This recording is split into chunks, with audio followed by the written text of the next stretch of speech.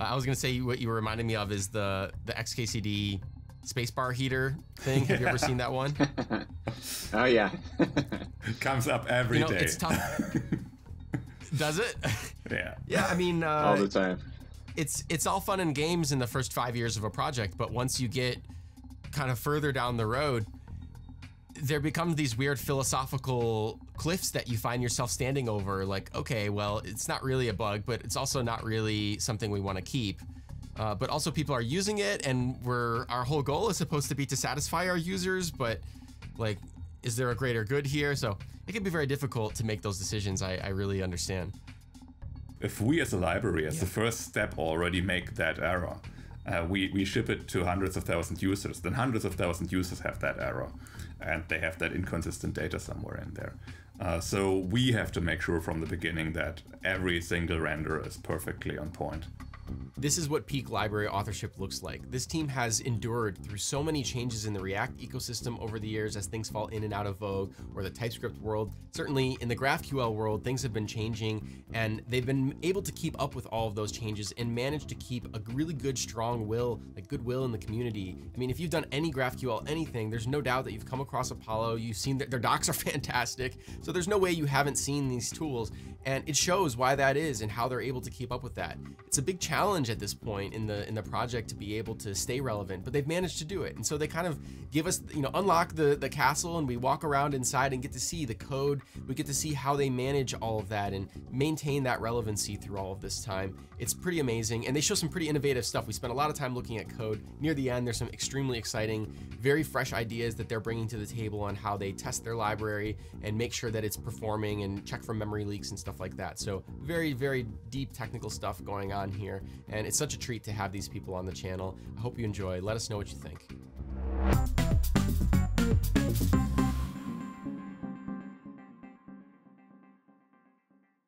Welcome everyone. We got Apollo Client here. Very excited to do this showcase.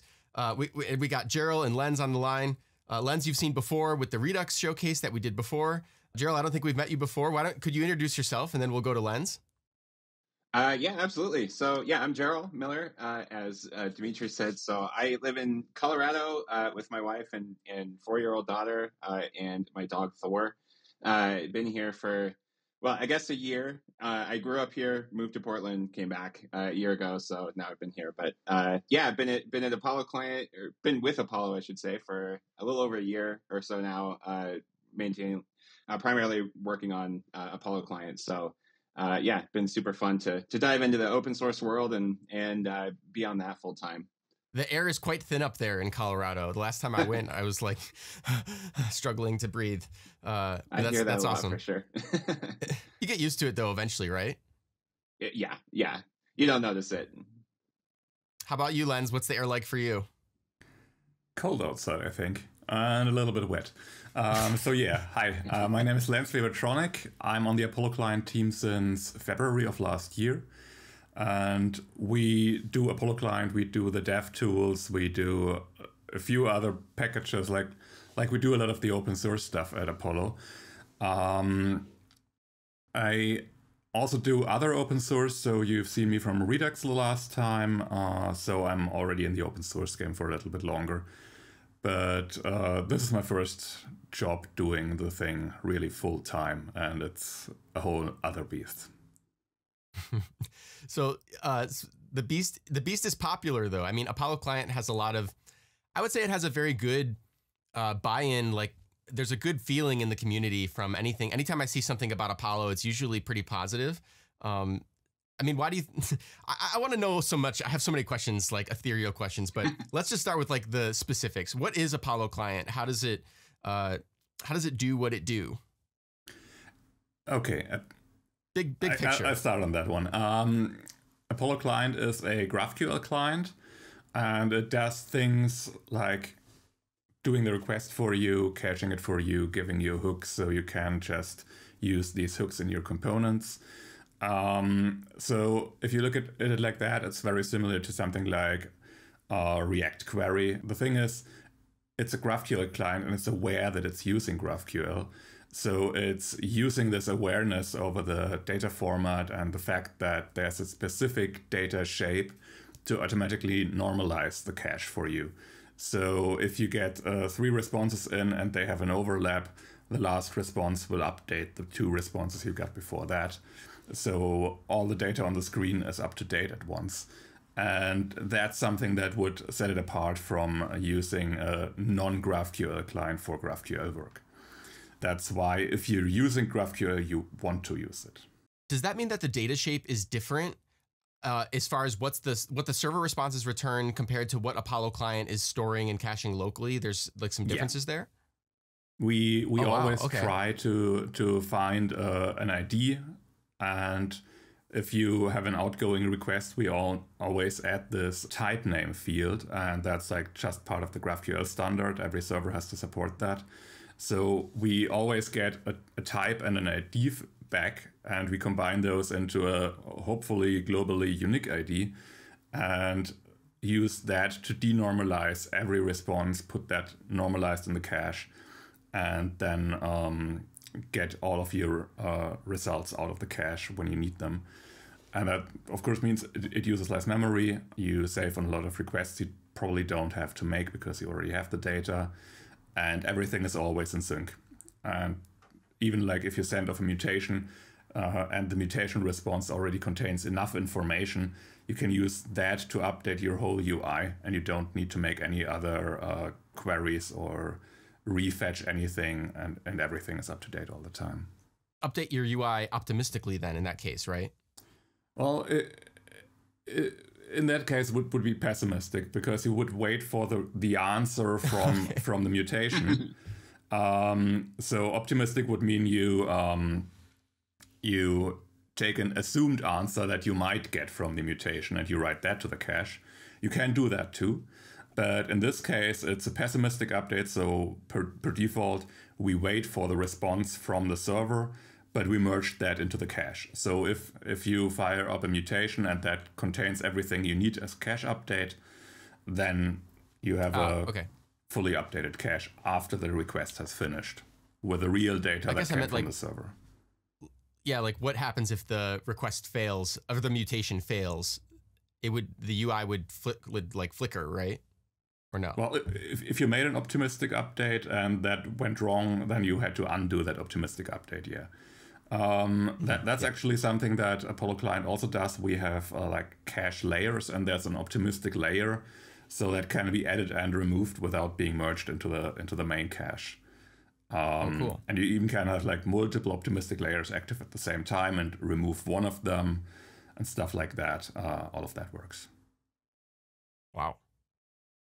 What would you say is the main use case for Apollo client? Like, what do you think your primary customer persona looks like? Well, hopefully everybody who has a GraphQL API runs anything interactive in the browser that exists for a longer amount of time. Like if you're on a server, you might get away with just sending an HTTP request and passing the response. But if you have a longer living cache that you want to keep updated from many different responses, then having a normalized in-memory cache is important for you. You know, I'll add to that too. We've seen adoption on basically any scale. So I myself have used it a lot on side projects even before I joined Apollo. I know there's a lot of devs out there that will pull it in for their own personal and side projects, but also used in pretty large enterprise organizations as well to do stuff. So I don't know if it's easy to nail down like a single persona, but just as I think Lenz put it perfectly, just hopefully anybody that's using a GraphQL API will choose Apollo client to handle all of that for you. Wow, that's a great place to be. Yeah, it seems like, I mean, what is the other, there's like Relay, is Relay still a thing? Sure is. Yeah. It is. Yeah. So it was the first one because it was, if I remember correctly, it was announced at the same time GraphQL was announced way back in, if I remember the year right, it was 2016. I could be getting that wrong, so don't quote me on that. But yeah, so it was kind of the first one, but it's gone through some major changes and whatnot. But yeah, I think Apollo client was one of the first competitors, if you will, to it. I know it was early on to the GraphQL space. So, but yeah, no, Relay still used by by devs out there, and they're still moving that package along. I think it's on like V15 or 16 at this point. So I have a funny, embarrassing story to tell about that. Back then, and I think it sounds 2016 sounds right. I was interviewing people for an engineering position, and one of the candidates asked me, "Hey, have you looked into GraphQL?" And I said, "No, we use D3." And the other interviewer was like elbowing me, like, "No, you idiot! That has nothing to do with charts and graphs. It's a completely different thing." I was like, "Oh, okay." I just thought from the name. Okay. Anyway, shows what I know. Honestly, like everybody of us had like a thought like that when they heard GraphQL in the beginning. Like you're not thinking about a data transport protocol. Totally. Yeah. So is there a demo of, or is there a small kind of use case that you can show us that we can see the code for, like how the kind of the external view from the outside, what it looks like when somebody uses Apollo client very superficially, you know, like a hello world type of thing? Yeah, we have our docs, obviously, that will have a bunch of code samples. We don't have like I would say, hello world. Maybe our like error reproduction template maybe qualifies as that. But yeah, like a to do app or something. Any like simple. The problem is the good demo project we have is big. That's the Spotify showcase. It's a full clone of the Spotify client. But if you start looking at that, we're going to look at that for quite a while. And this, of course, has been modified quite a bit. So let me undo all the changes. So this is a very, very basic use. We have our query defined up here. So this is a GraphQL query. We use this GQL tag to parse it into an AST. You just write your query as normal here, and then you would say something like use query all people.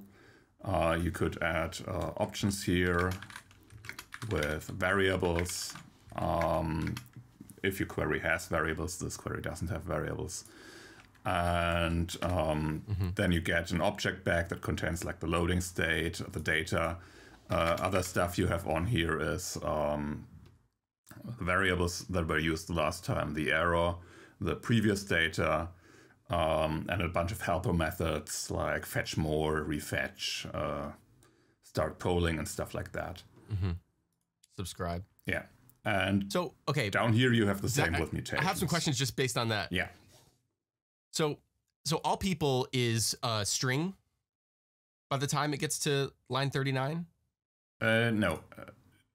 As soon as it goes through this GQL here, it gets passed into an abstract syntax tree because we can operate on that.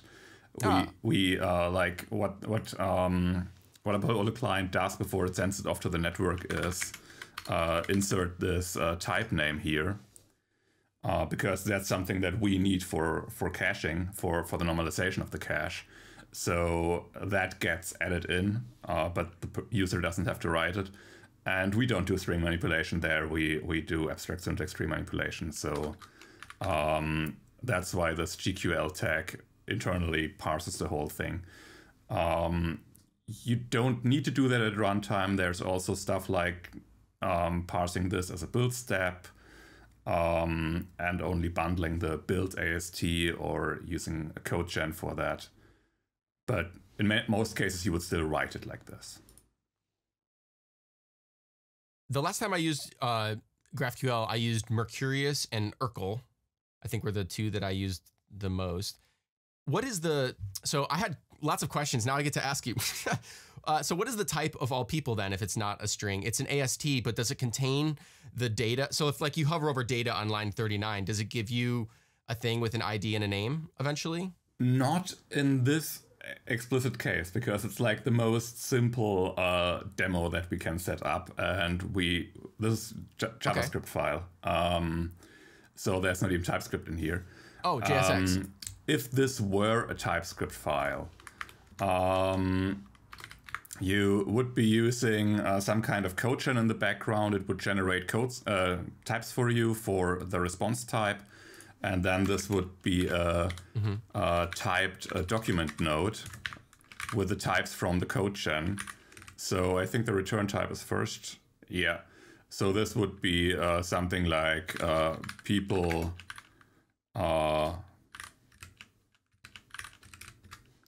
ID string, name string. And you wouldn't write this, like you would get this all from the code gen. And then if you come down here and hover over data, you get it. So type document node is a very, very clever little hack to annotate that. And yeah, you never write type document node by hand in a real application, but here we just changed from a JavaScript file. And is that the so CodeGen is the kind of state of the art for how people are accomplishing it these days? Yeah, I think so. There's GraphQL CodeGen. I think that's used by most people. The reason I was asking, maybe I should just say it. I know that there was somebody working on an LSP situation. I mean, obviously at build time you need to build it eventually, but I thought there was somebody working on an LSP plugin. LSP plugins don't really exist for the most part, but they kind of do.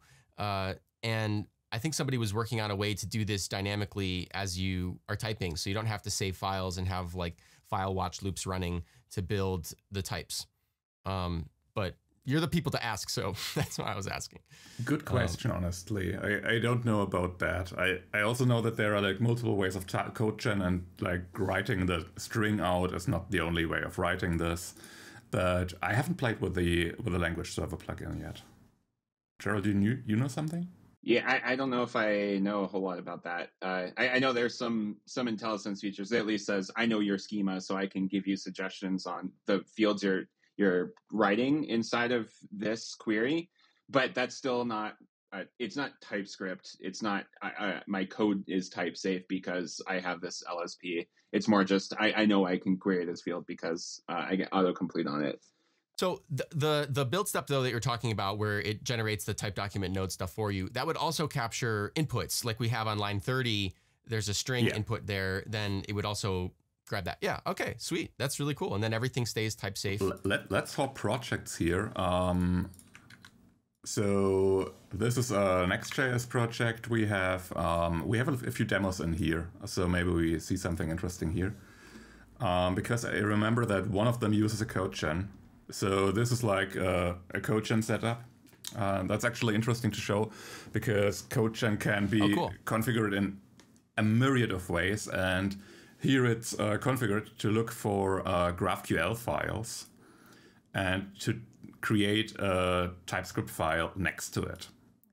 So if I go into the components folder here, and I have this documents GraphQL, and I just write my GraphQL queries and mutations here, I get this generated file from it that contains the runtime code. So this is already the parsed abstract syntax tree that we see here, and this is also typed already for a type document node. So if we are to use that in here, oh my god, I see. I don't know where exactly in here we use it. I guess I can just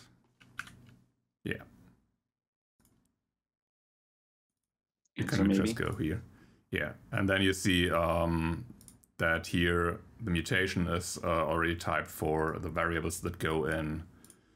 And data, if I would get it out, would be typed. Gotcha. I use it with another hookup here. Cool. Yeah, it's all there. Yeah. So that's like this. It even adds the or null or undefined part. Yeah. That's great. So can you go back to the documents.generated.ts? Yeah. And maybe format that. Let's see if that helps.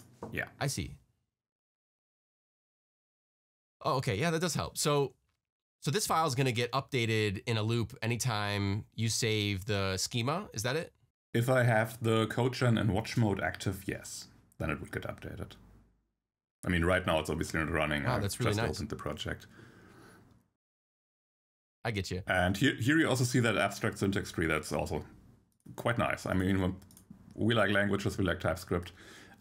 So This is what a language is parsed to internally. Yeah, it's nice to have it all there. And then I also like doing stuff like this. I also like the design of this because a lot of people may not realize it also opens the door to like adjunct tooling. If somebody wants to make an expansion pack on top of your thing, if you kind of give them what they need in order to accomplish that, which, is happening here, then it becomes a lot easier for the community to grow around your solution because people can build on top of it easily. And I think that's really nice. Cool. So I think that's it. That's the kind of like, we covered the main use case. It seems like when people are interacting with GraphQL servers and they write a client, then they can use this tool to use kind of in the same way that you would use React query or RTK query or something like that, and be able to interact with the GraphQL schema, right? Yeah, exactly. GraphQL has introspection, right? So does the client need to have access to the schema ahead of time always? It doesn't, no. So it's both a blessing and a curse for Apollo client. So the blessing is that there are schemas out there that are gigantic.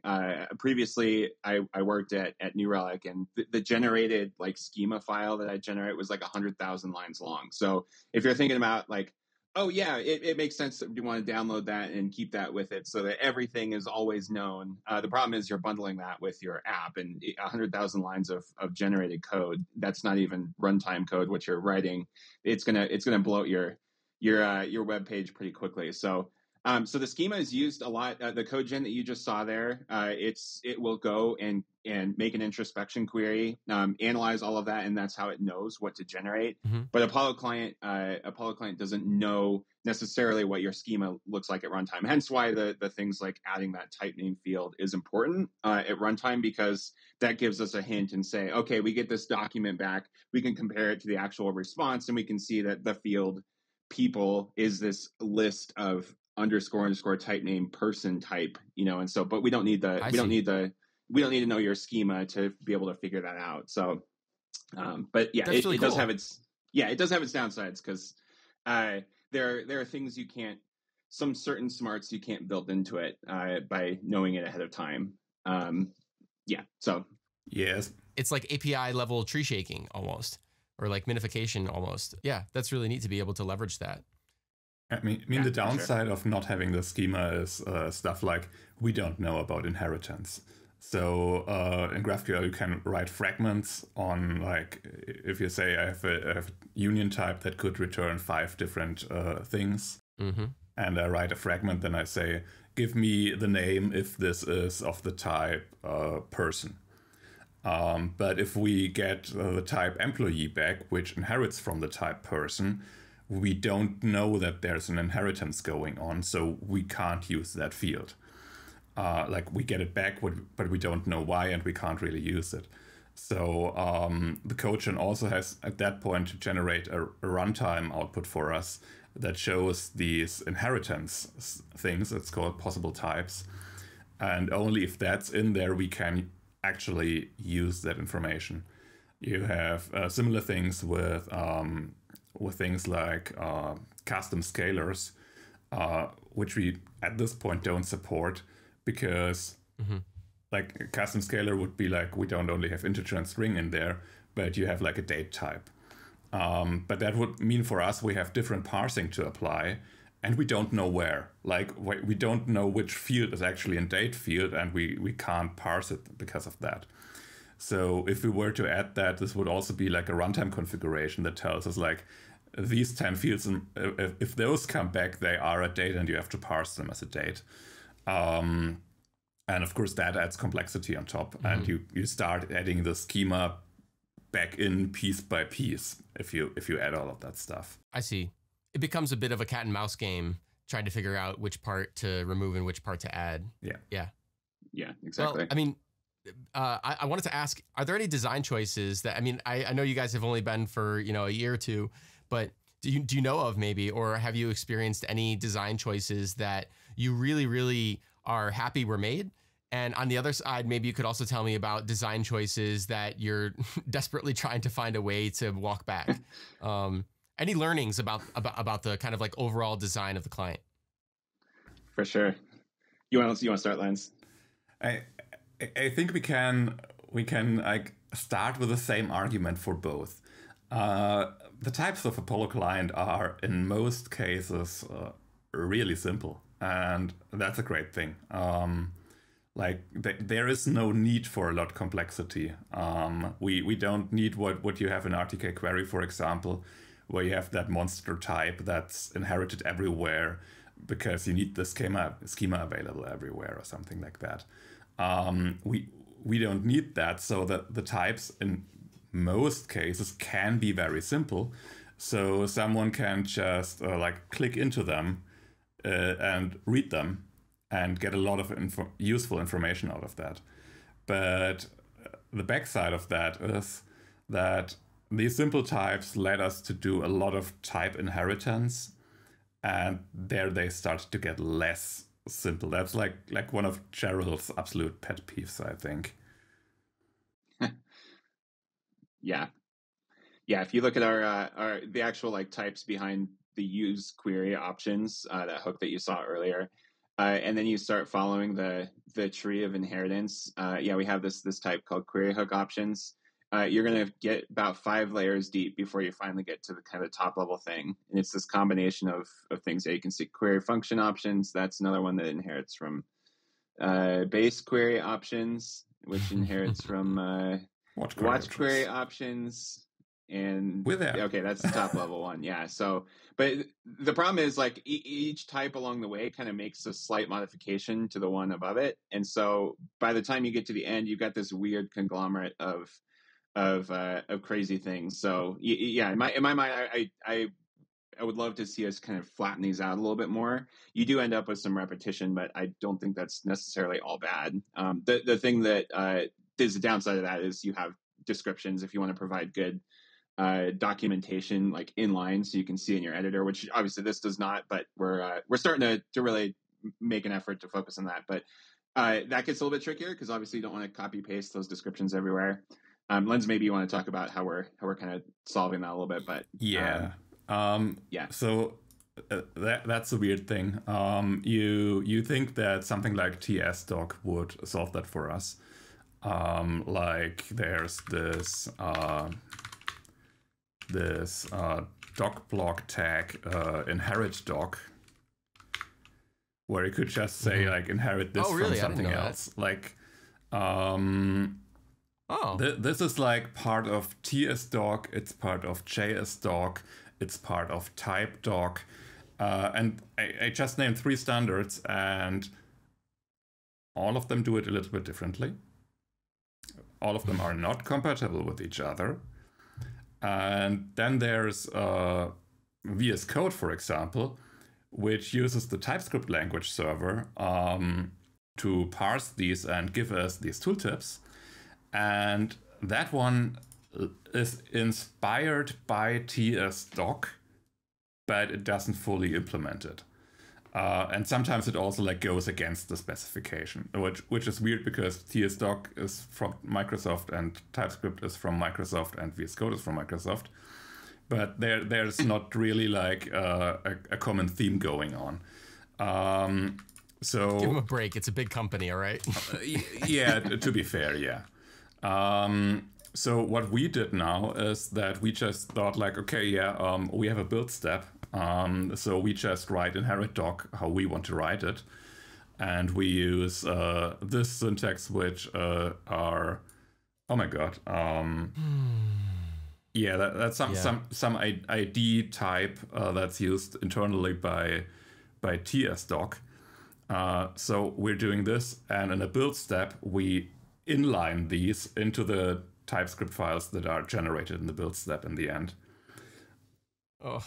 Well, womp womp. That's the only way to support every editor that has support for like some kind of comments there. No, I get it. I get it. When it's funny, like you guys are where the rubber meets the road, because you don't have a choice to say, well, I like it better this way or I like it better that way. You have users. The users have needs. You need to fill those needs, and you need to find some way.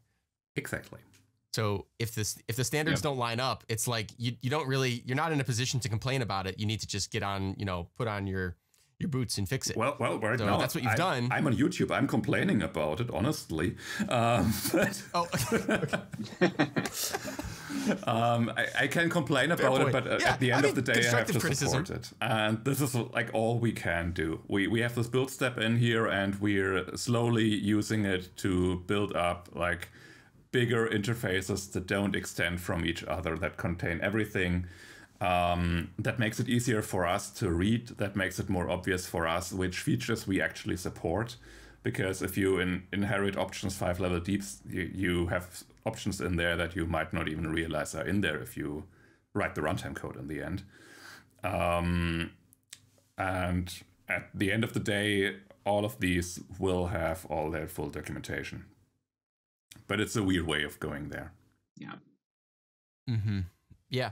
Actually, I want to ask you next, we have a good segue. I want to ask you next, what portion of your client base even uses TypeScript? But I have a better segue to that. We've been starting this thing on Michigan TypeScript. Sorry, Lenz, last time you were on, we hadn't started it yet, but you'll get to answer now. So we just had earlier this week the maintainer, Charles Lowell, the maintainer of Affection, which is like a structured concurrency library, a lot of generators and fun stuff. And I asked him a question that I should ask the next people, which is now you. So I'm going to read you what he said. He asked, what are the key metrics you use to measure engagement with your library? Is it like GitHub stars, NPM downloads, community forum activity like Discord or something? And then how do you integrate that feedback? So like the question is, how do you take the temperature from your community and then react to it? Oh, that's a good one. Yeah, no pressure. Really I'll ask you at the end to give me your own so you can think about it. But yeah. I mean, like, do we want to try to answer it now? I think we have a few answers to that. Go ahead. Yeah. Oh, okay. Then I'll just start. The nice thing is we have a manager, so we don't have to do all of it ourselves. Actually, our manager is doing user interviews and actively like asking users. Wow. Like doing a 30 to 60 minute interview, awesome. Asking them about their pain points and all of that stuff. And he is planning to extend that. Like we're thinking about having a short link at the end of every closed issue where people can leave a little bit feedback, and then we take some out where we think that could bring us some new insights, and we do the user interviews. Of course, we also have GitHub stars. Of course, we also have GitHub issues. Like we have, I think about, we're nearing issue 12,000 at some point.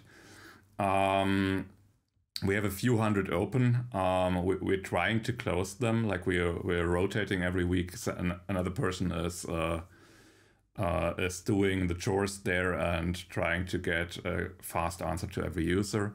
We have Discord, we have a forum where we're active, so like Stack Overflow, of course.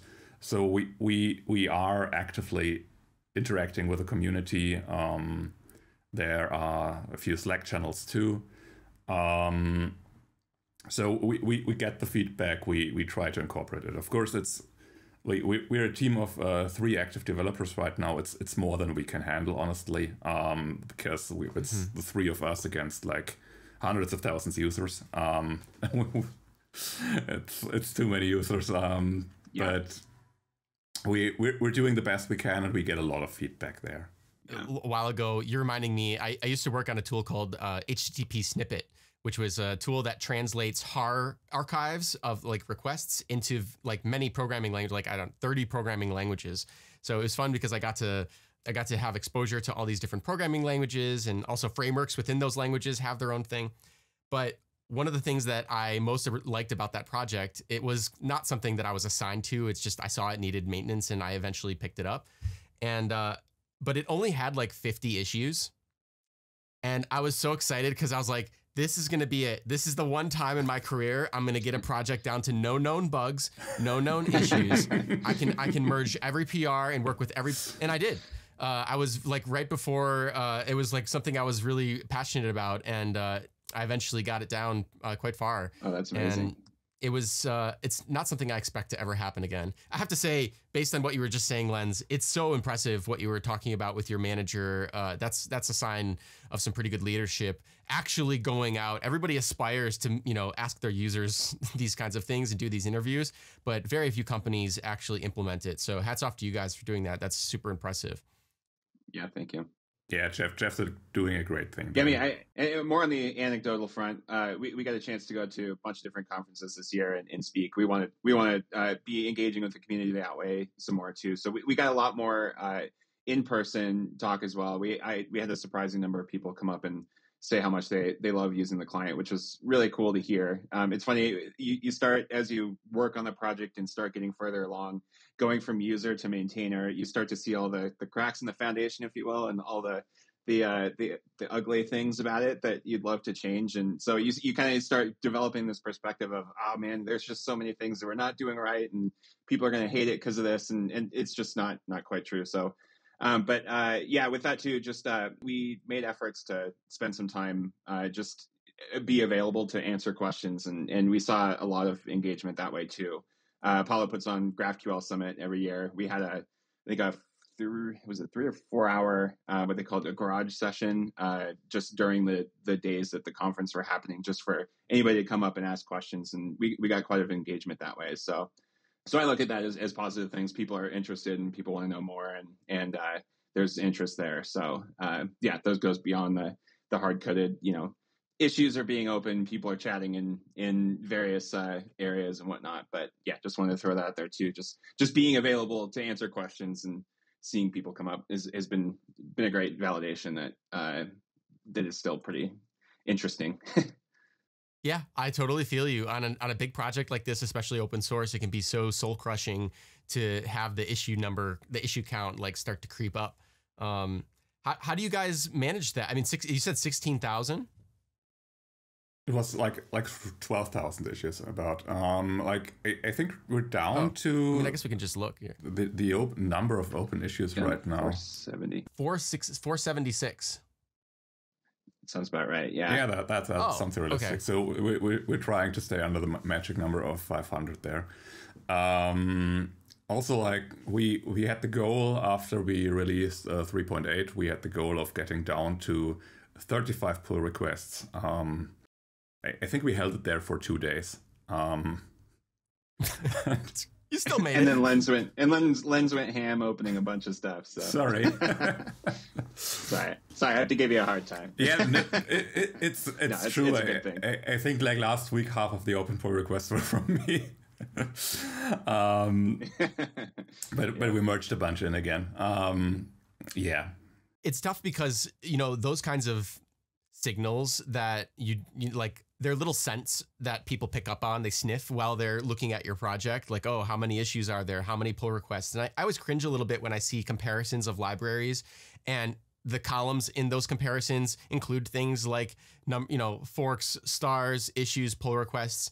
There are some projects for which forking it has some like very specific utility, and therefore many tens of thousands more people fork it. And there are other projects where, like the type challenges, well, the type challenges has tens of thousands of issues. But the reason is not because there's tens of thousands of things wrong. It's because to submit your answer to the TypeScript type challenges, you make an issue. And that's just how it works. So I mean, it's like not apples to apples to compare these things. To be fair, if you're looking for a maintained project and an active project, it's a good thing to look at issues open versus issues closed. Like, are there people actively maintaining this, caring for it, merging pull requests, interacting with the community? Like stuff like that can be valid. On the other hand, there's also projects out there that are just finished and they don't need new opened or closed issues or new versions every 3 days. Lenz, be quiet. We're TypeScript. We're JavaScript people. We don't talk about that. We don't believe in that. What are you talking about? We'll have to edit that out, right? I would have brought up Redux as like, yeah, that one was finished and we didn't need to do a new release, but we just did a new major last week. So yeah, congratulations on that, by the way. We can't do that. I saw that. But yeah, like it's perfectly possible that you just have like the perfect API shape and the ecosystem around you isn't mutating a lot, and you don't need to do that. But on the other hand, there's a lot like in GraphQL, the language specification is moving forward. So we are moving forward, of course, too. All of the frameworks are moving forward. We added support for Next.js this year. There's an Angular client that's a wrapper around Apollo client, like Apollo client itself is language agnostic. Yeah, kind of like TRPC and React Query. Yeah, exactly. Exactly. There's always something happening. And also, like, this is a project that's I think it's also from 2016 or 17. So it's 6 or 7 years at this point, and there's just a bunch of user requests, and like a lot of these have been incorporated. So there's a ton of features in there, and if you have as many features as that, people will also find issues or have like new ideas, or like they think something should work in a specific way, but another user 3 years ago requested it to work in a different way. So there's just a lot to do alone on the fact that it exists for so long. I'll mention too, honestly, this is one of these like perception versus reality things. When we did those user interviews, something that actually came up quite a bit, because my initial thought was, oh yeah, we're going to get a bunch of feedback on number of issues are important, number of pull requests are important, that kind of thing. But we heard several times from those user interviews that it was not so much that we have 470 issues, but are we closing issues? Are we responding to them within a reasonable time? Does it look actively maintained, rather than just this, somebody opens an issue, maybe a year later we'll get to it, or or a month later we'll say, hey, by the way, I see this has been opened. So that was super important. Yeah, and I think too, people don't realize, like, we get probably, I don't know, 4 to 5 issues open a day, I think, on average. I would say maybe not quite so much, some days busier than others, but keeping up with those two. So but so it was just one of those. Perception was, oh yeah, the actual count matters, and the reality was, oh, it's more about just, are you engaging, are you in there, are you responding, are you making sure that that you're taking care of those that are coming and asking for help, or wanting to report something. So yeah, I mean, how do you guys manage? It doesn't look that bad to me, by the way. Maybe you're being a little hard on yourself. 475. I've been in projects, large open source projects that have much more, and it is exactly what you said. Like, I would tell the team, like, it's about the slope, not the XY coordinates. If the slope is that we're addressing things, that's what people want to see, just like you're saying. So my question is, how do you manage all of that workload? Do you have like rotation on the team? Is it just kind of like hunt and peck? What's the process? Yeah, we have a dedicated what we call caretaker rotation that's weekly. We just use PagerDuty. We don't get paged as a client team, open source client team, but we use that as kind of a means just to schedule. So it'll be the point person for just questions that come up on Discord, questions that come up on our discussion forums, any issues that are opened. It's kind of the person that's the first point of contact. Doesn't mean that others can't chime in and add comments to things, which happens quite a bit too. Even if you're on the caretaker rotation, then the others will come in. Exactly. So.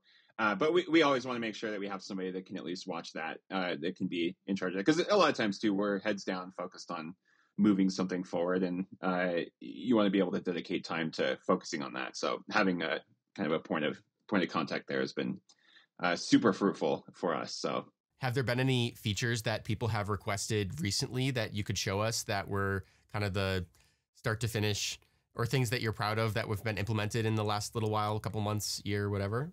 No, so Suspense is kind of the big one.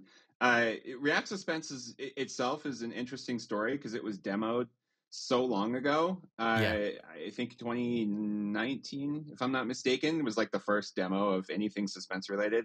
And if you look at our past issues, we've had requests for suspense forever. But we delivered on that this year. This year is actually the first year that the React team has said, okay, it's more stabilized. You can start using it outside of just React.lazy. But yeah, we started with this RFC. I wrote this up, and this was a great way to get some feedback. This was really kind of the high level design. What options are we thinking of adding it in? What are the considerations we're making here? Obviously, it's a paradigm shift within React itself on how you actually use this stuff. So yeah, we tried to lay this out. And we got a good amount of feedback and questions in here that definitely helped us. That influenced how we designed some of this stuff. Yeah. And some of this too, we found out like we were a little bit naive, and this is also written in the perspective of adding SSR support with the new React 18 goodies. And yeah, Lenz, you can chime in here in a second, and he'll tell you there's a lot of experimentation we did, and we found out there's actually there's a lot of limitation to SSR, so we couldn't deliver on that, but we could at least do the client side suspense stuff. But yeah, Lenz, maybe you can talk about that as well, because I think the Next.js RSC stuff is super interesting. Yeah, I would just say like I think a lot of what you had to do here was not only like what do we want to support and how it's going to look, but also what features are we not going to support. Because the use query hook has a ton of features. Not all of them make really sense in Suspense, and a few of them also lead our users into code that's probably not optimal. And we just noticed that like years after they had been in there, we can never remove a feature. This was a blank slate to create new hooks, to do new things. So a lot of time went into trying out how it works, which patterns that you have coming up in the end, and also like doing access, like not having an uncompleted or on error callback and stuff like that is super important. And all of that happened like Jerel wrote this up last year in October, and we had like the first alpha shipping with it in March, I think, or March or April, I think. And then there was still a discussion going on until October, until we had those first 2 hooks fleshed out, or the first 3 hooks. And right now we're adding more hooks on top to support more suspensey things. Like Jerel's actively working on that right now. But this is like a very long ongoing story. The great thing is that we don't get a lot of feedback like, hey, you did it wrong, which is really encouraging. Users are also not really coming up with a lot of bugs or something. So like Jerel's doing his due diligence there, and the tests are crazy. Like there are like 1 new hook, 2,000 new tests or something like that.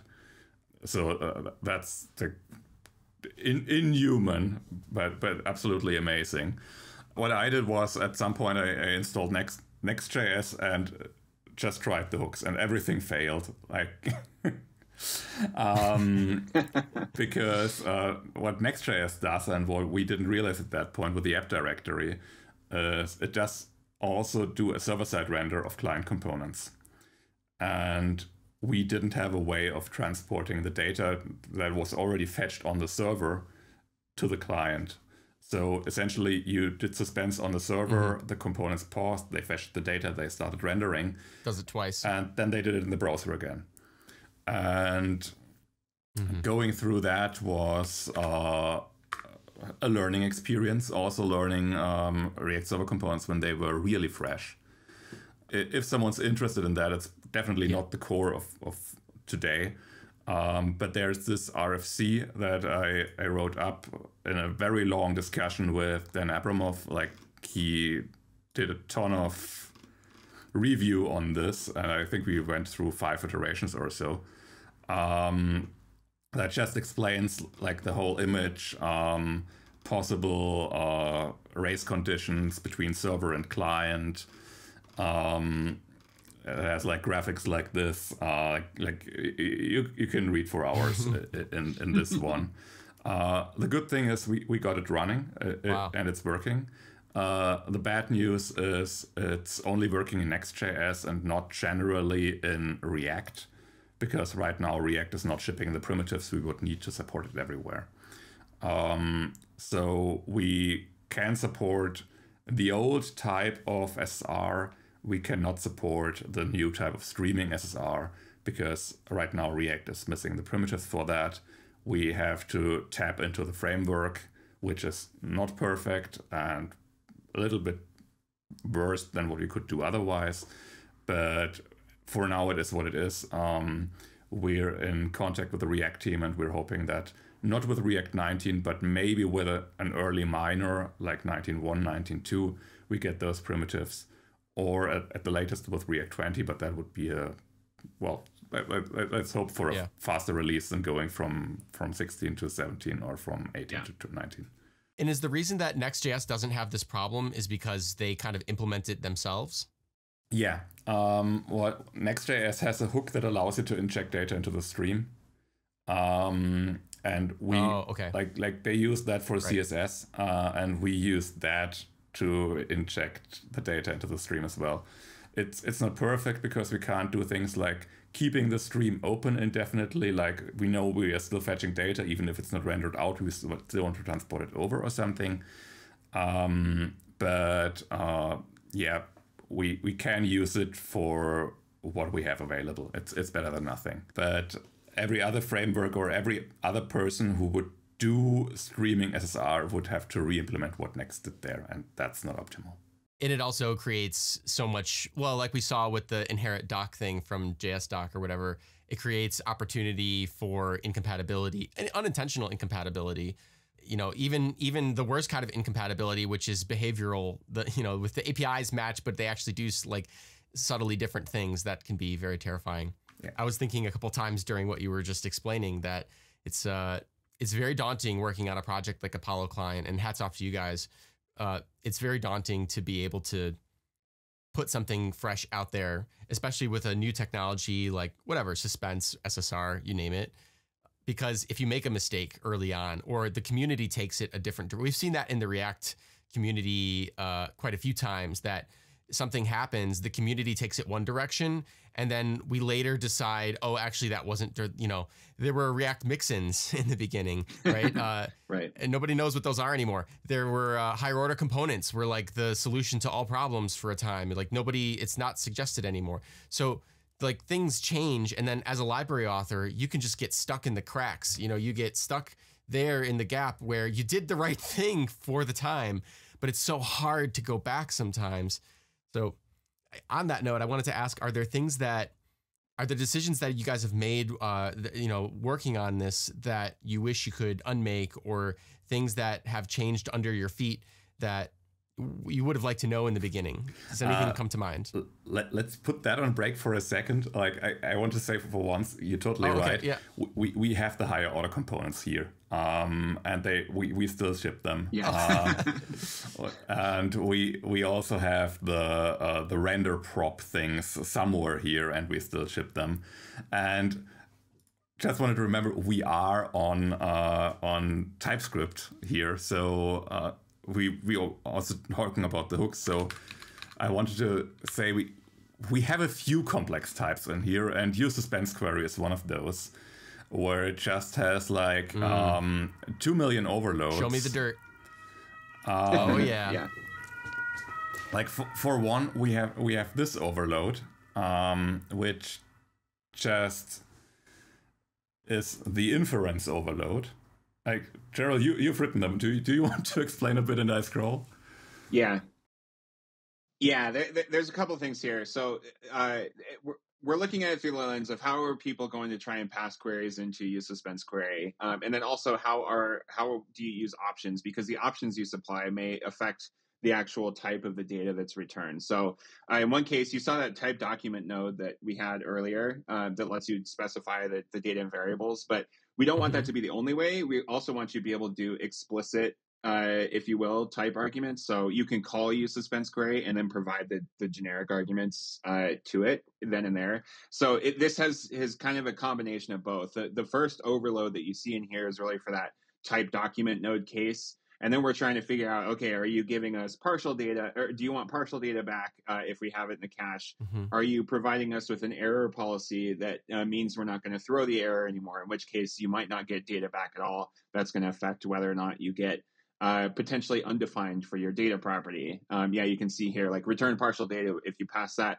it means that we don't know what of your data is available and what's not, because we'll just give you whatever's in the cache. So we have to do this like deep partial type throughout all this. So yeah, so first overload is really about this. You use type document node, supply some options to use suspense query, and then that's going to affect the return type of it. The other overloads that you see in here are really for that case where you pass in the arguments directly to the type arguments directly to use suspense query, where you say, okay, I have my data type, and then I'm going to pass return partial true and error policy ignore, and that's gonna give you this type here. And we've got all these overloads to help with those types. So yeah, we're really trying to handle it all. This is one thing actually. If you look at use query, it doesn't do this as robustly. There's some improvements we definitely can make to use query to make it more what you'd actually see at runtime than what it is right now. Right now, it's a little bit too lax, if you will.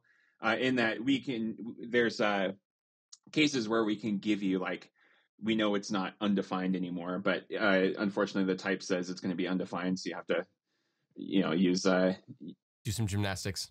Yeah, exactly, to get around that. But so is that the reason you still have the higher order components? Well, users use them, and we haven't done a major in a while, so we can't just throw them away. Okay. We're going to deprecate them probably with the next major and put them in a separate bundle, not on the main bundle anymore. I mean, they are shaken out by tree shaking right now, but we kind of want to get them a little bit out of sight there. One thing is we did some changes to use query, for example. We added this no infer because usually you don't want to pass in additional variables and change that your whole variable types, but you want to be warned if you accidentally specify variables that should not be in there. And even this small change brought us into an issue discussion that was like 30 comments long about a person that was using this query hook options as the source of inference instead of using the query as the source of inference. So this is something that has been existing for a long time, so we can't just get rid of it.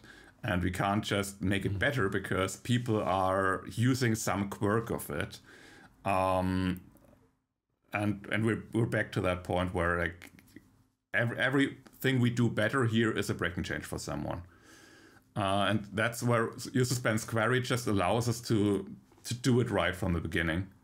And that's also like these types, we've seen that last time with RTK query, but also here, if we use it, if we look at the tests of hooks tests here, of use suspense query, somewhere at the bottom here, we have the type tests. Or are they in here?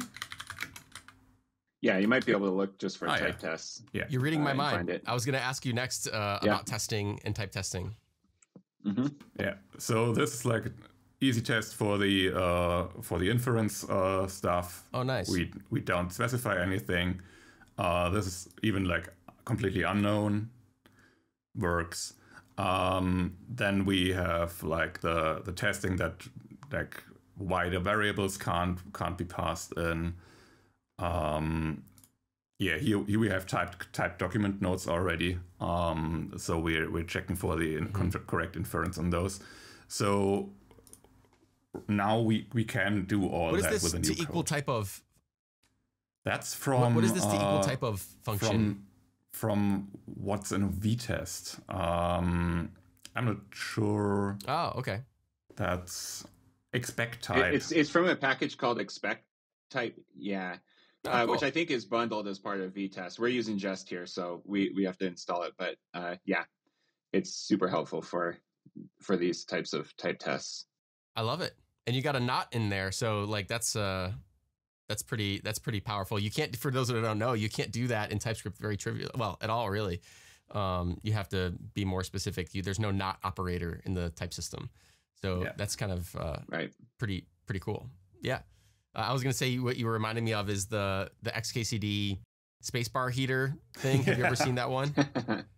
Oh yeah. It comes up every day. It's tough. Does it? Yeah. Yeah. I mean, all the time. It's all fun and games in the first 5 years of a project, but once you get kind of further down the road, there becomes these weird philosophical cliffs that you find yourself standing over. Like, okay, well, it's not really a bug, but it's also not really something we want to keep. But also people are using it, and our whole goal is supposed to be to satisfy our users. But like, is there a greater good here? So it can be very difficult to make those decisions. I really understand. So this is the testing. Can you show me quickly what we'd be remiss to leave this discussion without talking about what testing looks like for users. How does a user write tests when they're using Apollo client? You kind of ignore the question. fact that you use Apollo client like for the normal test part.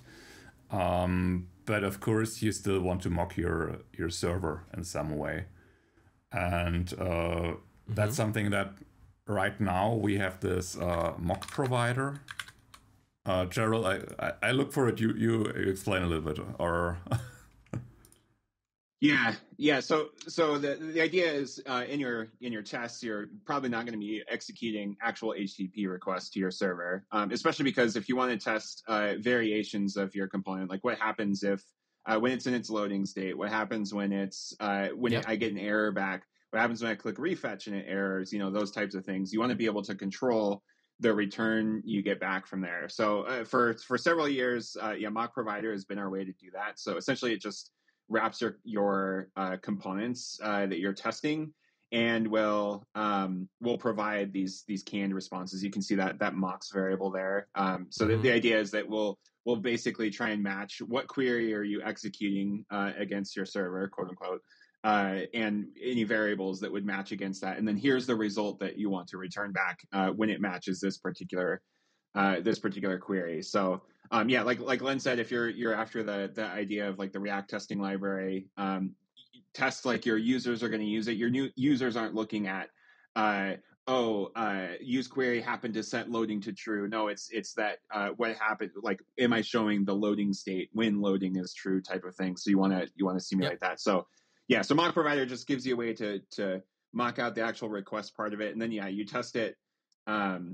These are probably bad tests because we're testing specifically use query itself. We're using that render hook.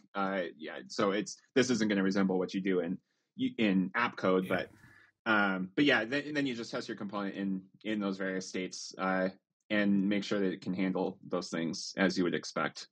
And you ship mock provider so that users can use the same structures? Yeah. Correct. Yeah. So that's all. Great. That's all part of the install. Yeah. This has been the kind of, I guess, only solution we've had for a long time. I'll just mention too. So our third colleague, Alessia, who unfortunately couldn't make this call, is working on an RFC and some really neat new testing utilities that we're going to be announcing, hopefully, at some point in time in the near future, that will make this a little more robust. There's some shortcomings that we don't have to get into with mock provider, but we want to provide some more robust utilities for those that are using Apollo client to better test your applications, give you a little more confidence in what you're getting back. And so we'll have another set of testing utilities shipping with this in a minor version at some point in the future. So, awesome. But yeah, at least right now, mock provider is your kind of key to handling the mocks from your actual GraphQL requests. Yeah, I have testing is a thing that I think is really important as a library that you're thinking about, and it's clear you were all thinking about it, so that's wonderful. I always used to joke when I would evaluate UI libraries, like Material UI or I guess it's MUI now, or Blueprint or something like that. The first thing I would always do is go look at the date picker, because the date picker, for those who don't know, is preposterously difficult to get right. I mean, it's like absurdly challenging. I always tell people you can hate on jQuery, but the jQuery date picker is perhaps the most mature date picker that has ever existed, but it has like 50 options. But the reason it has those options is because this stuff is complicated. Yeah. So I always do the same. Anyway, I'm just saying I do the same thing when I look at a library. I try to find in their docs, do they talk about testing? Do they provide, like you are here, stuff for me to be able to do testing well? Because if they have, it's a pretty good indication that this is a pretty well thought out, pretty mature project. So I always love to see that kind of stuff. That's awesome. Yeah. Awesome. There's also one part in here, and that's like, we are working on a testing story for our users, but at the same time, essentially, we want to test the library very differently from that. The thing is, our user should use the React testing library approach that we also see in this older test here. Like, look at it from like, what am I putting in? What HTML is getting rendered in the best case? Like, I have the user click this button, and then I see, like, is this text somewhere on the page after a while? But from a library perspective, especially like a data fetching library perspective, we need to care about every single render. And if you use that RTL approach, you sometimes skip a render. Like you don't notice it's in there in between, because your test might just in CI run a little bit slower or something. So we've actually started to test our library in a completely different way, and a way that I would never encourage a user to test their application. But it's pretty cool, so I thought I can also show that. It's a use loadable query test, right? Well, our audience here is library authors anyway, predominantly. So yeah, this is perfect. So what we're doing here is we got a few tests. We are using Sorry, there's some. Oh god. Oh yeah, we're starting with the first tests here. We are using a wrapper around the React profiler. So there's this almost never used components React profiler that you can wrap around a tree, and it notifies you after every render that happened. And we build our own tool around that. Really? So we have this use track render hook that's important, and then we have like this component, and we have a few other components like suspense fallback and the read query hook component that also track their renders. This is quite important for us to track these. And then we just render this thing, and then we use an iterator approach. Essentially, we take renders, and then we look at these renders, like what happened in this render. So we say, give us the next render from our queue of renders that might have already happened or will happen soon in the future, and just say like, in the rendered components of that, has app, like which components re-rendered, and we say like app should have re-rendered.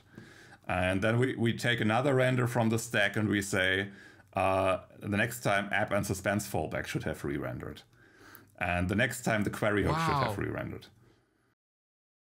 So you're like kind of, you're like puppeteering React itself and saying, okay, now you can do your next render. What was it? Okay, now you do your next render. What was it? Well, and making sure. We would love to, but we can't. But we record all of them, and then even if React did it 10 minutes ago, the test steps through it render by render, and we even like where we create the profiler. We have a few more options in here, so we can take DOM snapshots. So which every render that happened. We can look at the DOM snapshot, and then we can say, oh, wow. Wow. I actually don't remember how exactly this worked. I think it's the within DOM. Yeah, within DOM. Yeah, you do the within DOM. Yeah. And then you do what you usually do with the React testing library.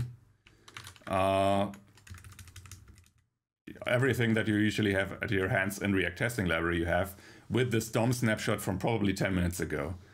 And that allows us to like really do what a library should do when it's testing, like guarantee how many renders happened, when they happened, what the DOM looked like in that moment, what data every component had at their like components can save snapshots to the side, by render, all of that stuff. Wow, this is incredible. Because that's the important thing too, like especially with a couple of these hooks where we have two connected. This is one of these where you have one hook that kind of produces this thing and then another hook that reads it and suspends. But that hook that reads and suspends, we only want to like if we do a cache update, for example, we want to make sure that it has the latest data, but we also want to make sure that hook is the only one that re-renders the component, not your top level one, because it doesn't have anything that needs to care about that updated data. So like this has really helped us kind of step through that and say, okay, now let's produce a cache update and make sure that only the component that we think is should be re-rendering is actually doing the re-rendering here. Hence this whole kind of rendered components approach. So this is some state-of-the-art stuff here. I mean, did you see someone else doing this, or like who came up with this? Where did this come from? That was just a random idea I had. Lenz. Lenz. Yeah, Lenz, come on, this is incredible. Yeah, oh my, it's pretty cool. Wow. The idea is we're gonna open source it at some. I mean, it's an open source code base. Of course, it's open source, but we want to make it like a package at some point.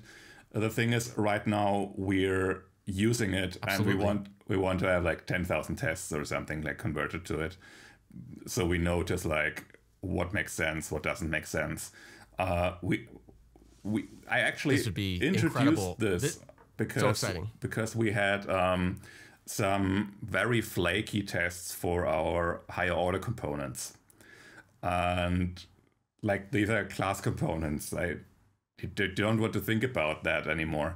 But they did stuff like expect calls during render and counting renders during the render function and stuff like that. And React 18 came around, and suddenly everything like that would be caught by React, and it wouldn't bubble up to Jest anymore. So we needed a way around that, because we just thought like, oh, we're seeing less renders. Because it's React more 18 now.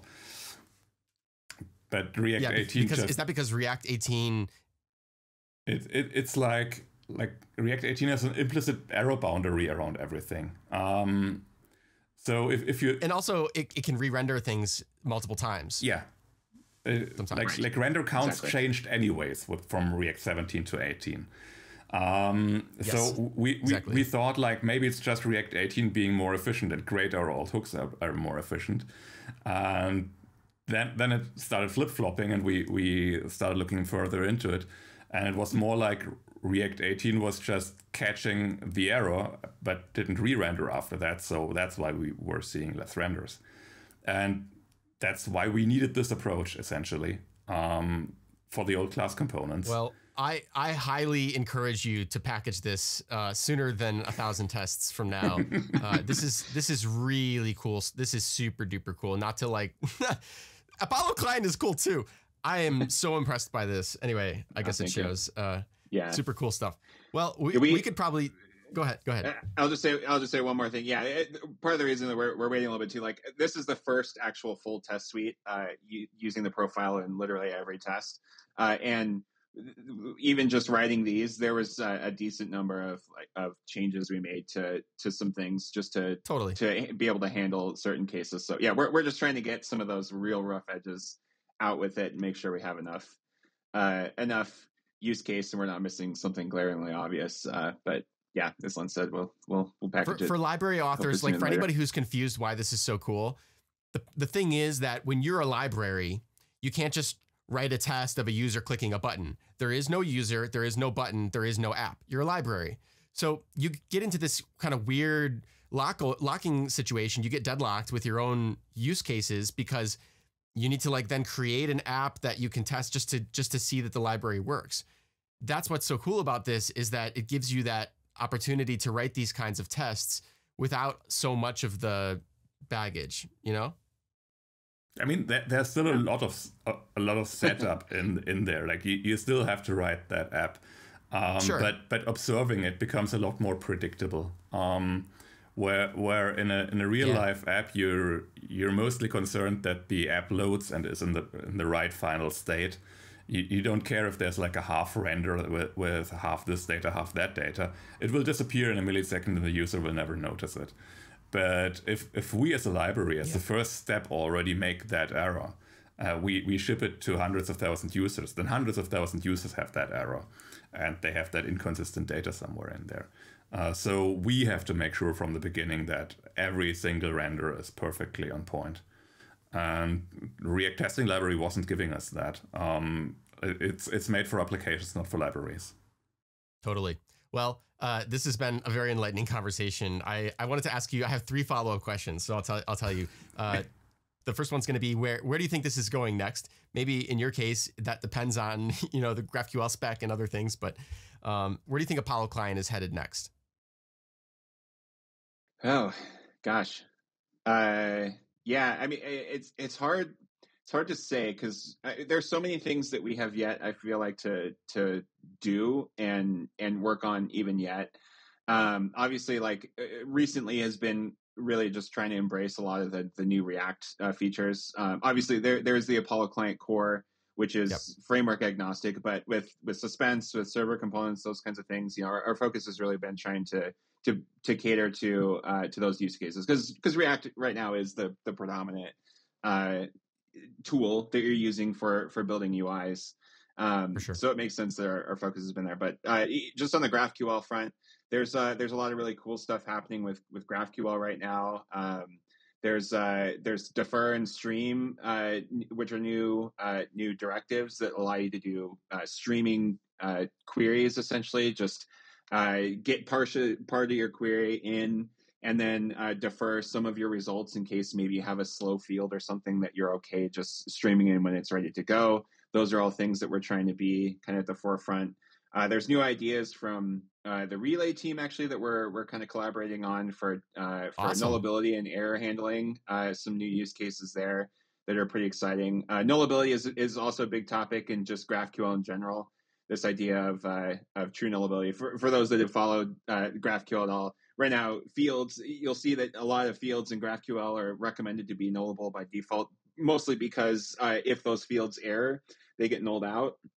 But it doesn't actually, you don't know whether it's a true null value. Is it because this field actually can be null, or is it because you want to allow for a space for error? So there's a lot of, where I'm going is there's a lot of iteration on just the GraphQL spec happening as well. So yeah, I would say we're trying to both kind of take this, hitting on some of the new React stuff, but also trying to keep up with the GraphQL spec to make sure we can serve those users and have that stuff ready to go early on. But yeah, Lenz, maybe have some other stuff to add there too. Yeah, I mean, there's also like the other side of that. This is a library that's accumulated a lot of features. We just finished or are in the moment of finishing a big sprint that's going into potential memory leaks. And like I've spent a lot of time hunting for those. So the next release will be a lot more memory efficient. There's also maintenance stuff or like keeping up with the ecosystem. The whole ESM story. It is it's horrible. Here we are, years later, still dealing with it. Yeah, we are still dealing with it. We are shipping modules, but we are currently not shipping the exports field because that would be a breaking change. So we need to do the major release for that. When we do that major release, we also want to drop some of the polyfills out. We want to up the compilation target, which will then result in a smaller library footprint, a smaller bundle size. Because right now, if you do a null coalescent operator or something, it's going to be like 3 times the amount of code because it gets transpiled down. And we ship that to all of our users because this version of Apollo Client is compatible with Internet Explorer and we don't use proxies and all of that stuff. So we need to make that step at some point. Like generally looking at what can we move out of the main bundle, where can we do more tree shaking and stuff like that. And then there's also like other stuff like looking into Astro. We know that people are using Astro. We know that people are using Apollo client with Astro. But like if they are using one Apollo client and they're using, it's possible to use like React and Vue and probably also Angular in there. Like would people use the same Apollo client with all of these? How would they do it? Do we have the right patterns in place for people to use that actually? Which right now, like Astro doesn't like you to use context, but our hooks rely a lot on context. So is that the right way for us to go? Do we need to document that better? All of that jazz is something like we want to look into. The list is long. Too many things. The list is long. Too many things. Yeah. Gives you a good picture of there's always so much to do. Yeah. Yeah, that's amazing. I'm glad you guys have the clarity of mind, though, to be able to just spout those things off. It shows how engaged you are with your project and how aware you are of what your users' needs are. So I love to see all that stuff. That's awesome. All right, the time has come. What's your question for the next person? What would you like them? What would you like me to ask? It can be anything. It can be about. It doesn't have to be about your library, but it can be about your favorite tikka masala recipe or something. I don't know.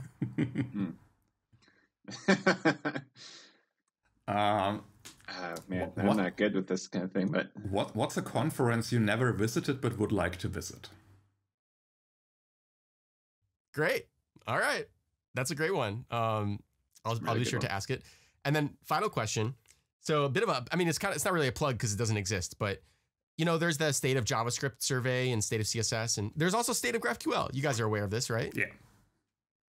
But there's no state of TypeScript. And I don't mean kind of the state of JavaScript plus questions about types. I mean like really focused on the library author experience about using TypeScript. Almost like if you think of it, if there were like a state of React or something, like it would ask questions maybe about needing a profiler to be able to do these kinds of things.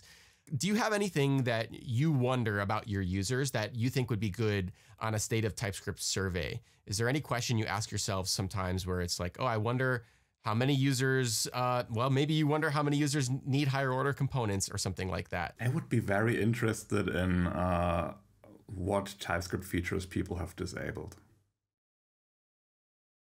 Like, what does their TS config look like? What build target are they going for? Do they have unchecked index access on? Are they on strict mode? Like stuff like that. Because we have to kind of like, to get the 95% of users out there, we would have to know that when we're writing our code. We have no idea. Like otherwise you have to guess. We have to guess. Great. Yeah, great question. So it doesn't exist, like I said, but Michigan TypeScript kind of came into some people that are interested in working on that, and we have the domain for it anyway. So we're thinking that we might actually sometime in 2024 start putting something together so that by the end of 2024 we can release it and do a kind of year wrap up. So I think it's good to ask people, you're the people to ask that question because you're the people who would be using that information to make informed decisions about building your library. So we're going to keep asking people over the next year. Cool. All right. Well, this was fantastic. Thank you so much for your time. I really appreciate going through all this stuff. And I love how deep we got into some of these things. Very excited to see. You seem like a very healthy team with a lot of really interesting problems to solve. And yeah, I'm just so impressed by Apollo Client. And I'm definitely I haven't used it before, I said, but I'll definitely be checking it out next time. Awesome. And I know who to bug if I have any questions, right? Oh, yeah. Hit us up as much as you want. Where can people find you guys? Yeah, you can find me online. So at Jerel Miller. The nice thing about having a unique name is that I get pretty much claimed to any handle I want. So yeah, at Jerel Miller on GitHub, on Twitter, X, whatever we're calling it these days. Those are probably the two you can reach me the most. Yeah, for me it's at Franias, or on Twitter it's at Fry, because I'm an early time user and it was free at that time. Generally, like you can do the test right into the GraphOS Discord, in the front end section, write a question, see how long it takes us to respond. Like measure that maybe. Yeah. Cool. Well, thank you so much for your time. I really appreciate it. It's been awesome. Yeah, thanks for having us on. This was a ton of fun. So thank you.